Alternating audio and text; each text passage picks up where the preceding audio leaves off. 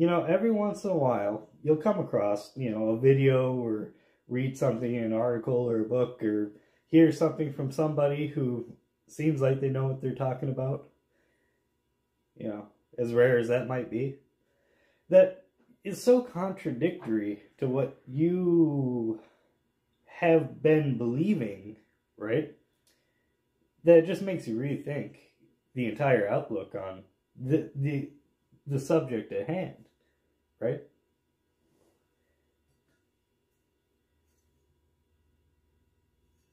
Flipping this upside down apparently makes more power. What?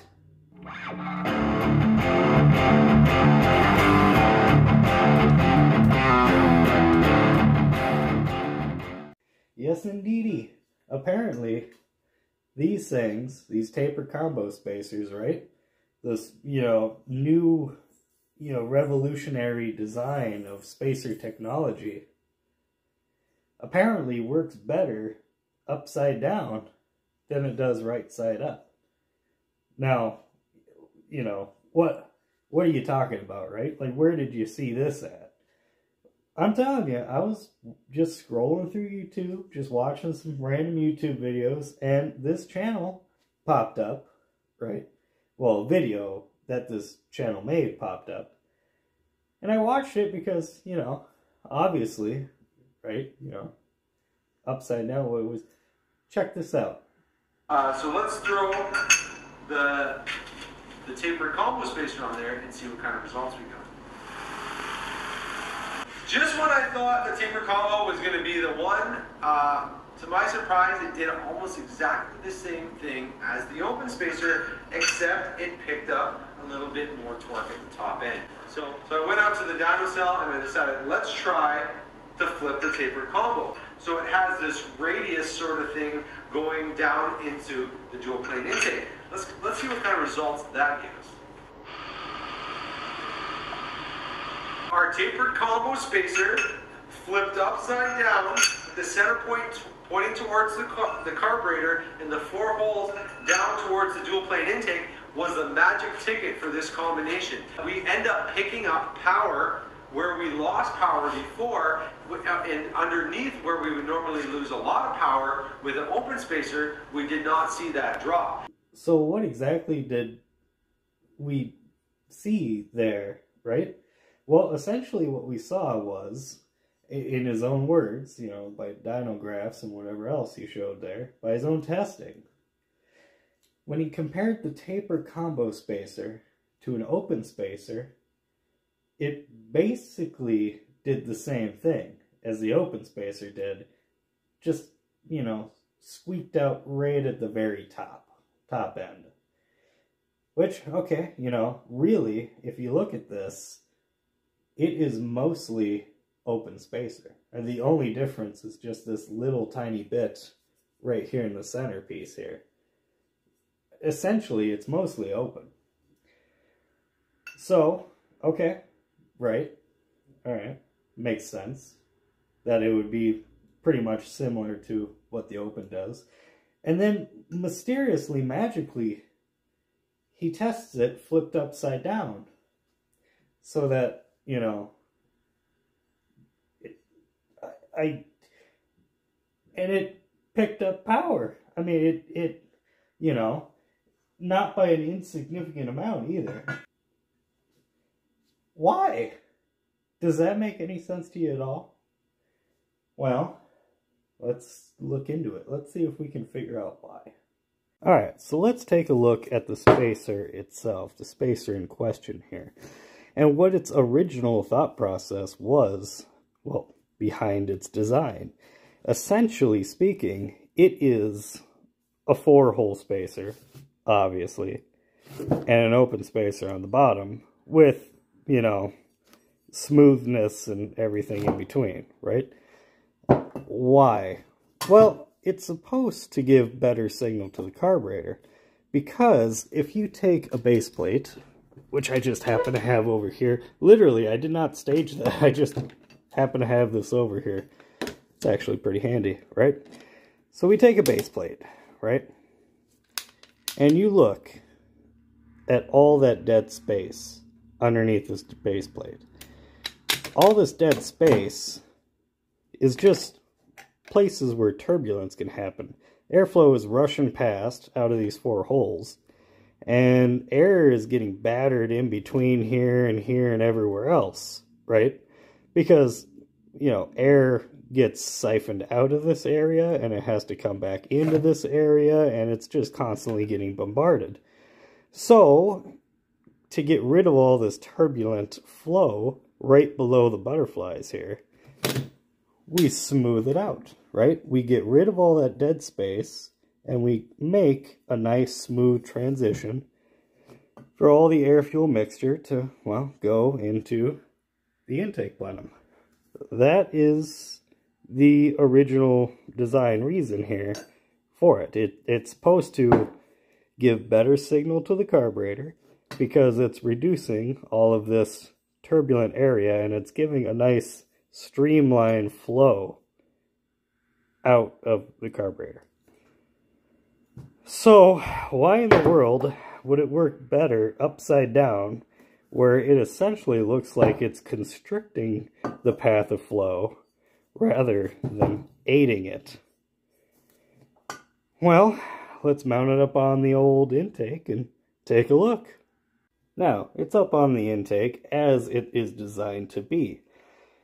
And I suppose the biggest thing we can really see, look at that giant divider line, right?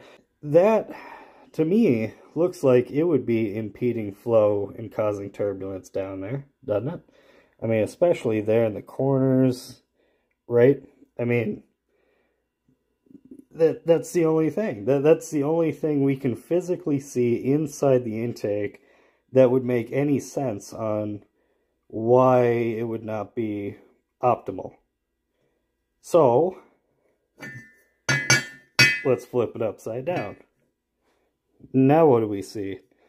Well, again, the only thing I can see that is changing, possibly 2 things, but one major thing, is it is streamlining that plenum space, right? I mean, obviously you can see it here again because it's, well, you know what, let's just remove my nitrous plate and custom spacer and all that if I can. Alright, nitrous plate off. This custom spacer I actually made to streamline the entry from that nitrous plate because the nitrous plate is a lot wider than this opening. Anyhoozle. Okay. Now, it's not perfect, obviously, because we still have a little ledge there. But you gotta admit, that looks a whole lot more streamlined than that. Right? That's the only thing I can really see that would be causing this. Now, looking at it a different way as well, or, you know, another reason why it could be helping, potentially, is maybe this is having some sort of a Venturi effect, right? The air is coming by, it has to, you know, conform to this hole shape, right? It's going from this big size down to that little sizes, right? Well, whenever air has to, you know, compress into a smaller area, it speeds up, increasing velocity. Now, I don't know how realistic that would be that would be helping. Possibly, I don't know. Really, you would think the increase in velocity would just be plowing the air-fuel mixture onto the bottom of the intake, causing, you know, fuel to pile up and whatever else. Maybe not. Maybe that is helping. Or maybe having this centerpiece here and all this is helping direct the air towards the place it wants to go to. It's eliminating this dead spot here, right? And it's helping the air flow down to where it's supposed to go in the first place, eliminating dead area here, or at least helping it. Now, I'd be curious to see what you guys think on exactly how having the spacer upside down is actually benefiting anything. Because really, you would think that it would cause more turbulence than it would solve, because I guess it wouldn't here, it would be fine there, but right on the bottoms here, right, the bottom is flat, right? So you would think there would be turbulence right here. Maybe the turbulence right here is actually helping buffer the air fuel away from it into the direction it wants to go in the first place. Well, this has kind of got me thinking now. Like, what would this do? What if you double tapered spacered, right? That way you had one spacer actually eliminating the dead spots in the carburetor base plate, and the other spacer acting basically as a funnel for the intake. Exactly what would this do, right? I mean, you might need to, well, I mean, you know, that's 2 inches, that's an inch, so that's a 3-inch spacer. Be kind of interesting. I mean, you could get like a, just a small 1/2 incher for up here, and maybe just a inch and a half for down here. I mean, you can adjust the level, the size there. But I wonder how double tapering it would affect it. If it would gain any, or if it would be the same, or if it'd lose. I don't know. You know? What if you added another bar, but this way, right? Quartering the intake. What if you did that, right? You added that bar, you put this on, okay? You ported it, you know, to match the contours here, right? And then you came and you opened this area up right here, the actual curve, right? So whatever area you subtracted from here, you would be adding back into there. So area-wise, it'd be the same. But as far as, you know, shaping that corner, right, it might flow better. And you would eliminate all this dead area underneath here. What if you did that? Would that improve things? Not too dissimilar to the old tunnel ram. You see that? It'd be that exact same principle, except I'm never going to get you back on now, am I? Maybe with one hand, possibly. Ah, there you go. Except doing it there. You see? Yeah. How would that change things? I'd be really curious to find out. I'd be really curious to find out if you made a spacer, because you could even potentially make a spacer with that addition, right? Just, I mean, you know, you'd have to match it to the intake that you're putting it on, obviously. But I wonder how that would affect things if you just added wings out of there and you quartered off the intake. Because clearly, I mean, having this piece here has helped. Or maybe it doesn't. Maybe you have to cut this piece off and just have this center piece here, right? Maybe these pieces are detrimental, and the only thing actually helping was the fact that you smoothed out that centerpiece. I don't know. I don't have a dyno. I wish I had a dyno, because there's a lot of things I'd like to test, you know, to see if it actually works or not. You know, like all this stuff, really. I mean, you know, this spacer here, this tapering spacer to go from the nitrous plate to the intake. I kind of wonder if that does anything important. These carburetor mods, obviously, right? We're flow testing this stuff. But, you know, flow numbers are one thing, but actual dyno numbers are another. It'd be really nice to have, you know, not only flow numbers, but actually see what it does on a real engine on a dyno. Yeah, I mean, even our fancy hidden our velocity stack there that we hide inside our intake filter. I'd like to see if that does anything on an actual dyno. So, you know, a lot of interesting stuff to think about. So you know what?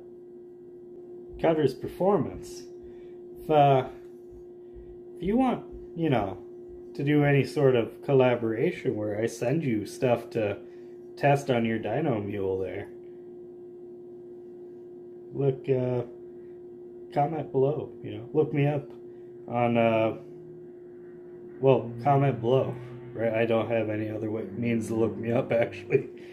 Oh, email. I have an email on my channel about, there's an email there. Yeah, if you want to collaborate on stuff, you know, me sending stuff and you throwing it on your dyno mule and testing it out to see if it does anything, let me know. But, you know, that's it for this video. Very interesting stuff. I'm very curious on why this is the way it is, right? I mean, I just, it's fascinating. You would never think that flipping the spacer upside down would actually make a change that much. I mean, it's the same damn spacer, just orientated differently, and you saw how much difference there was in the actual, in the actual graft, right? Graph. The dyno result, right? It's the exact same spacer, yet for some reason, flipped like this, it responded way better. Well, I guess I'm going to ponder on this for a while and try to come up with cool ideas. Yeah, I want to figure out what in the world actually happened. That way I can utilize it to my advantage, right? And make something pretty cool. So while I do that, I'll catch you all next time. Yeah. Interesting. Why in the world do you work better upside down? I just don't know. Has to be that metal divider.